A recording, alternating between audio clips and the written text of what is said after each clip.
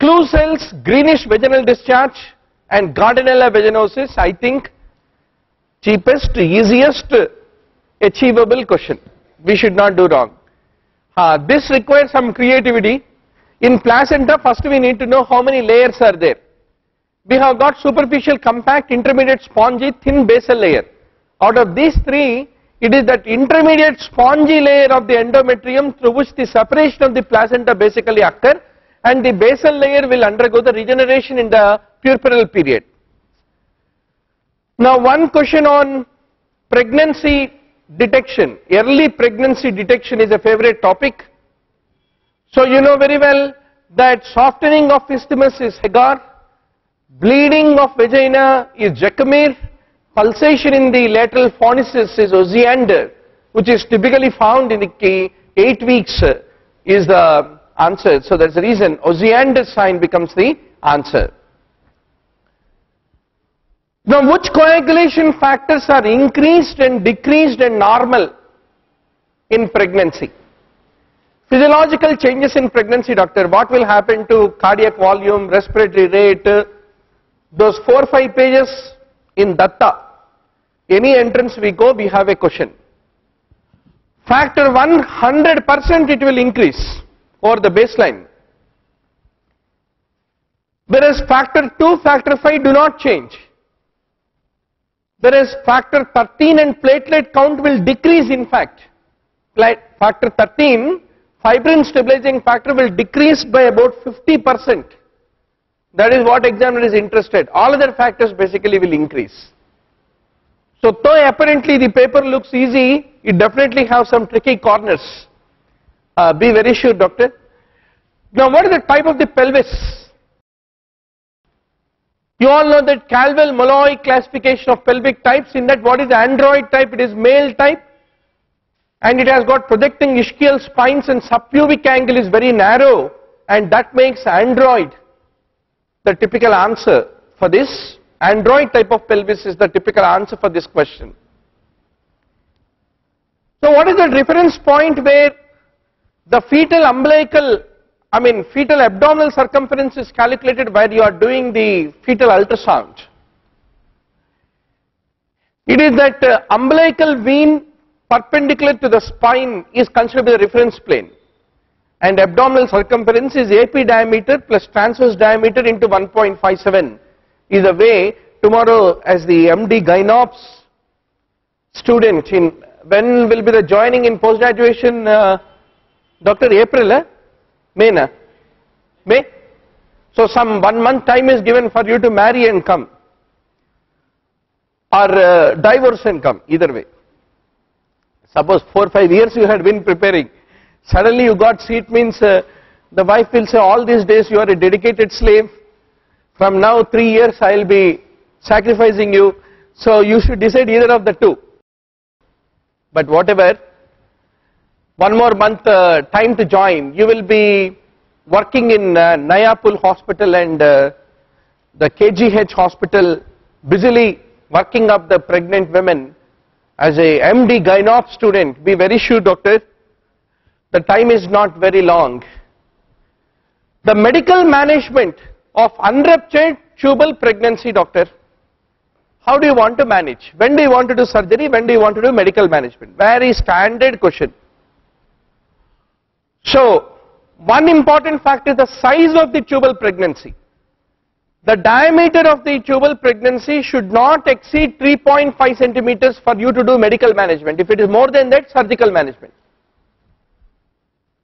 Then similarly, the beta HCG levels, if they are typically above 5000 international units per liter also, there is a failure of the medical management.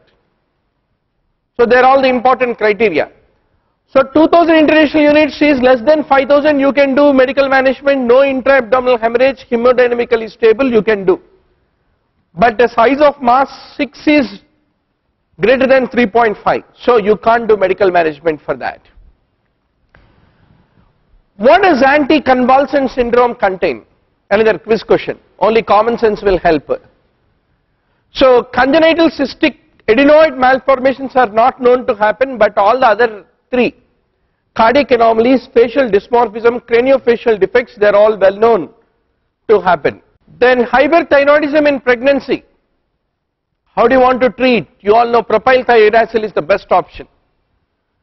Now few measurements of the fetal diameters, maternal pelvic diameter, you must be very sure when going to exam doctor. You all know that this is the occipitofrontal diameter, very long one. You have two shorter ones, suboccipitobregmatic, and you are having a suboccipitomental.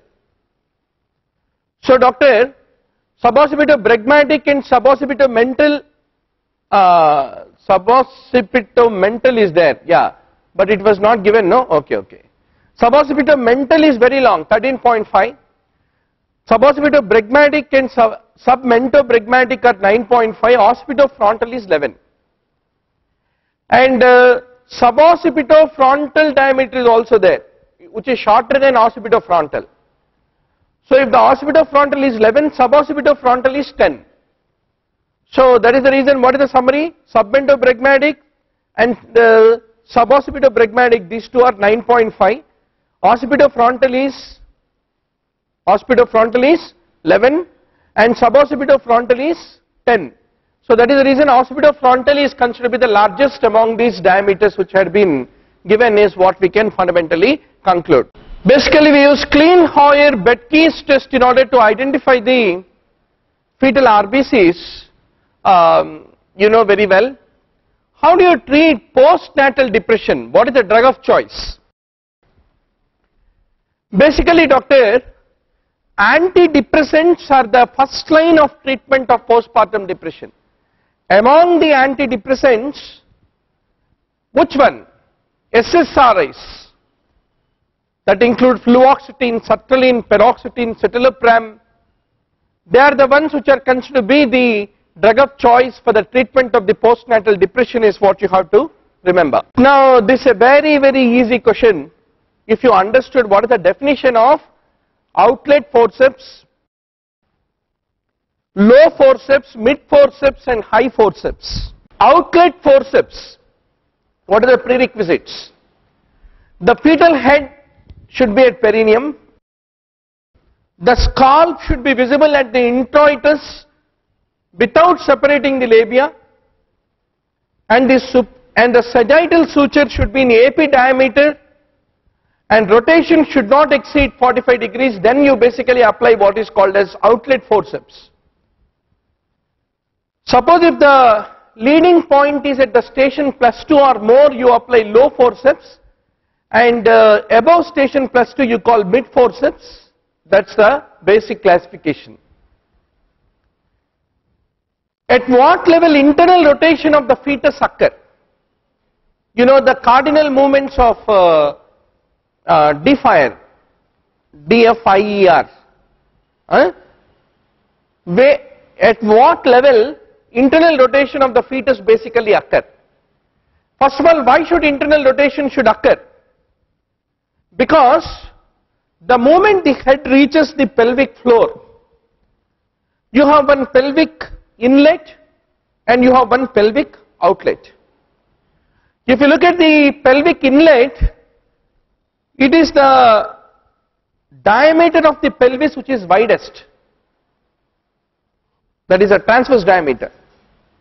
Whereas when you take the pelvic outlet, it is the AP diameter which is basically the widest.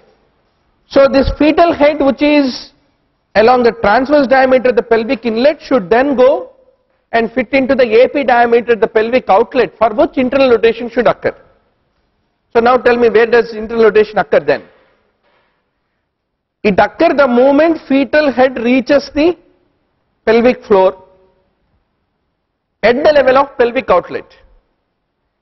So shall we answer it as